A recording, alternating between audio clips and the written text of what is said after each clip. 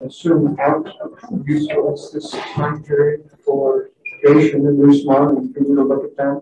It's very useful to see what those guys can do.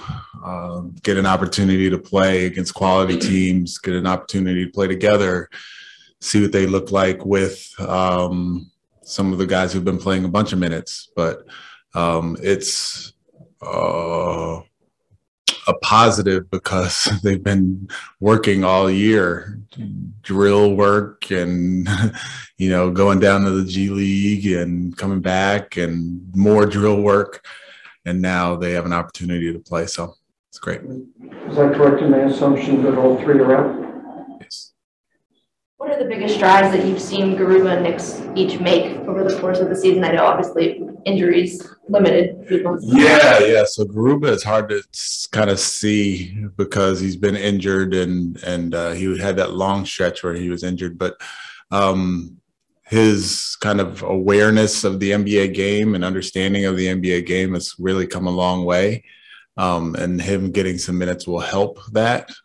Getting some experience will help that. And then Nix had some really good moments in the G League and got better and a lot better in his moments in the G League. And then has played well when he's been with us as well. So I'm anxious to see those guys play.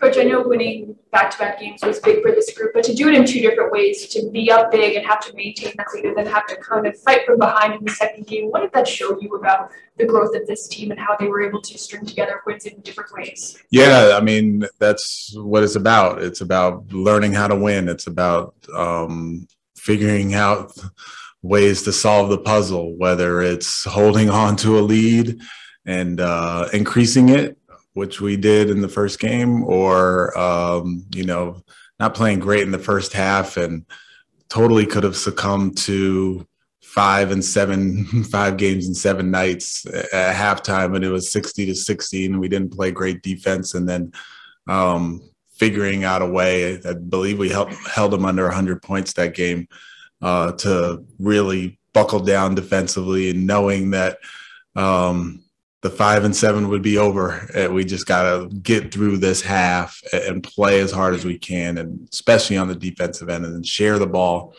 think we had 34 assists in that game. So, doing it in different ways is important. Learning how to win is obviously important. And, the growth of the group is evident. When you have a player like Nix in these last couple of games that you have remaining in the season, at what position are you evaluating him? At the point guard or the shooting guard? Point guard. Is there anything specific you're looking for, I guess, in these last 7 games from a holistic development standpoint? I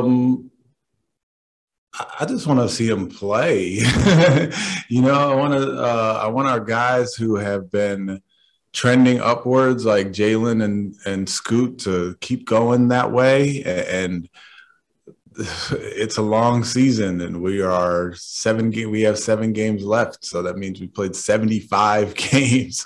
So to continue that focus, to continue working on your game, to continue knowing that there's only 2 weeks left in the season, to have that focus mindset is important, because when we're a playoff team, we're going to be gearing up for the next, the first round series, and to be, to not have focus at this point of the season, or to not be kind of into the game plan or concentrating, is doing a disservice to everybody. So making sure that guys are just kind of pointing in the right direction. That's what we want to see. Is it good to have a young group of guys though that just want to play basketball? Yeah, it's great. It's great. They just want to hoop. They just want to hoop. They want to play, and they're so competitive, and they are great to work with, and they improve. And that's like the great thing about them, is they're not satisfied with kind of where they are. They know that there's improvement ahead of them individually, and then as well as a group. We've seen Jalen, I'm sorry. We've seen Jalen make improvements as the season has gone along with the ball in his hands as a decision maker, as a shot creator. What have you thought about his growth when he doesn't have the ball in his hands, kind of, utilizing his athleticism as a cutter or just floating with the right spots offensively to get open? Yeah, it's very important for him to do that. And he's doing a better job of finding, I call it finding windows as the penetration is coming, like finding the open area.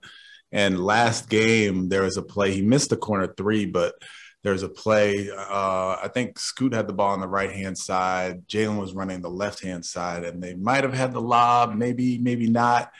And he didn't take the lob, but instead of stopping, he kept going and ran to the strong side corner, and Scoot gave it to him in the strong side corner for an open three.